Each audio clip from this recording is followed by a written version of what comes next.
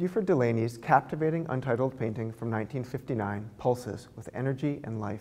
This quality, and its gorgeous palette of dashingly applied yellows, pinks, blues, and greens, were among the key factors that distinguished it from the other works by Delaney that were available to the museum when we were looking to acquire work by the artist in 2017.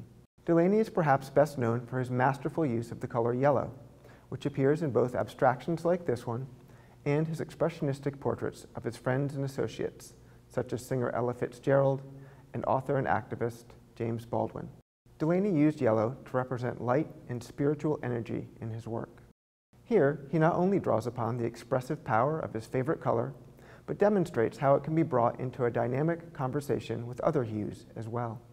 Along with his colleagues Norman Lewis, Charles Alston, and Hale Woodruff, Delaney was one of the most highly regarded black artists working with abstraction in the 1940s and 50s.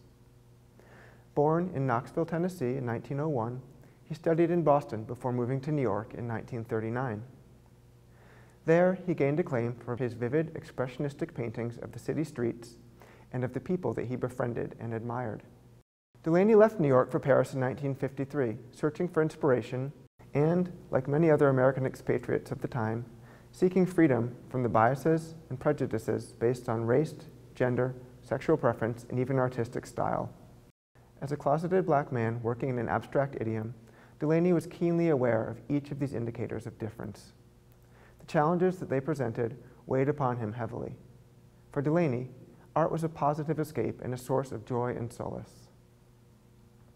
Writing to Henry Miller just a few years after completing this painting, Delaney stated that the goal of an artist should be, quote, to release everything, that is, to include all in each stroke, every breath drawn, to release into the work our reaction to that which cannot be said or portrayed.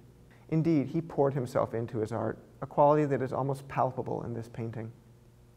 Reviewing a 1962 exhibition of Delaney's work, in which Untitled was included, artist and critic Paul Jenkins could easily have been referring to this canvas when he wrote, "It was as if he had cut hundreds of flowers and crushed them, stems and all." While some museums in the region own portraits by Delaney, and another has an early expressionistic New York scene, Untitled is the only major example of the artist's abstraction in the area. It was acquired with funds generously provided by the Catherine and Thomas Belk Foundation in 2017.